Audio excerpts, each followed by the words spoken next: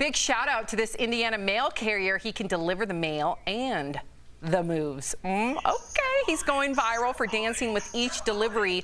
Of course, all of it caught on doorbell cameras. Erica, you have a doorbell camera. Have you ever seen any of your mail carriers do anything remotely similar to this?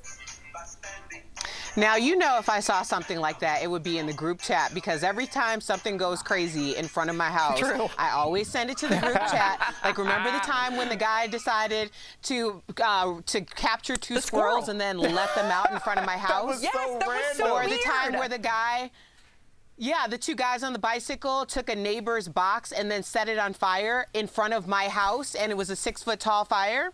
All those things. So if that ever happens, you'll be the first to know. Erica, you're forgetting about the random person that parked in your driveway and just left. Remember that? Oh, yeah. Yeah, I wrote them a very, very strongly worded note. As you should have. We also have something to do with Al as a mailman. I'm not sure if it's VO or an actual... Oh, here we go. Oh, this is the time I drove the mail truck.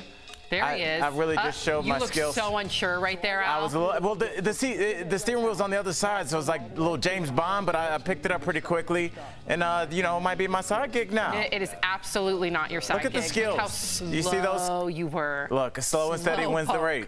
Oh yeah, tell that to people who are waiting for their mail. You show up at like 11 o'clock. I'm not going to be dancing. I'm going to be dropping it off. Okay.